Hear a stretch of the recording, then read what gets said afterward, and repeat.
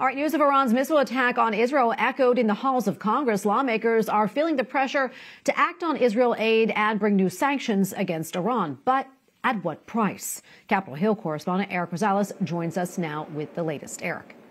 Good evening, Tracy. The Republican-led House has completely changed its legislative schedule this week. Now lawmakers are concentrating on more than a dozen bills related to Iran's attack on Israel. But House Speaker Mike Johnson hasn't yet announced a former Israeli aid bill. We are expecting an announcement after the GOP conference meeting, and Democrats are also meeting as well. Meanwhile, senators are urging the House to act quickly. If House Republicans put the Senate supplemental on the floor, I would believe it would pass today, reach the president's desk tonight, and Israel would get the aid it needs by tomorrow. It's time for the commander-in-chief to lead allies and partners in an international effort to impose meaningful costs on Iran. I do believe we need to move as quickly as possible. So however Speaker Johnson can get this across the finish line, he should. Iraq War combat veteran Senator Joni Ernst says aid for Israel must include funds for Ukraine and Taiwan as well. Israel is our partner.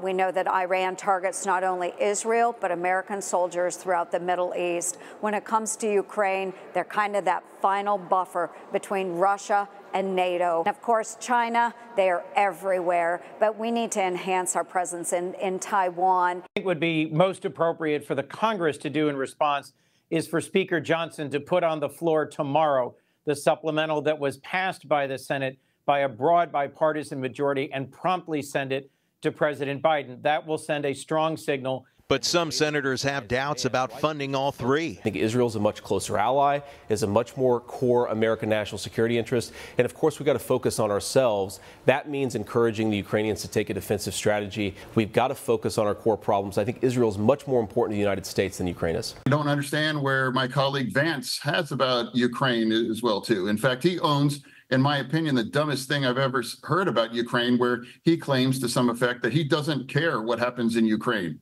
And that's astonishing to me. California Congressman Ro Khanna and 56 other Democratic lawmakers wrote President Biden. They want him to put restrictions on whatever American tax dollars or ammunition that's sent to Israel. We need to have defensive weapons to Israel so that they don't face an attack from Iran, but we cannot be giving them more offensive weapon when over 30,000 people in Gaza have died, many women and children. And what about the anti-Israeli protests taking place across the country like today's, which shut down the Golden Gate Bridge? Well, the protesters have a right in this country. I mean, we have a strong tradition of marches across bridges from John Lewis. But what I would say is the most effective protests are ones outside U.S. Capitol offices, the State Department, to galvanize opinion.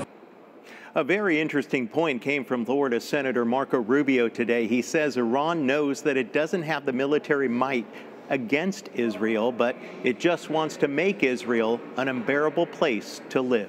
Tracy? Well, Erik, I know you're also following other topics that are making headlines on the Hill right now. Tell us about that. Well, that is correct. Let's talk about the articles of impeachment against DHS Secretary Alejandro Mayorkas. They're going to be coming over from the House over to the Senate tomorrow afternoon, and Majority Leader Chuck Schumer is yet to announce if he will actually bring them to the floor for a vote or if he's going to try and dismiss them.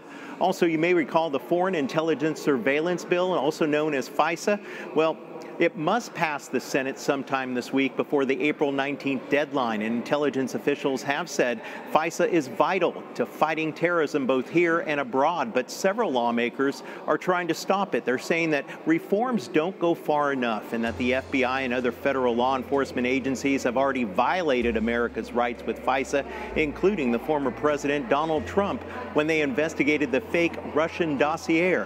At the Capitol, Erik Rosales, EWTN News Nightly.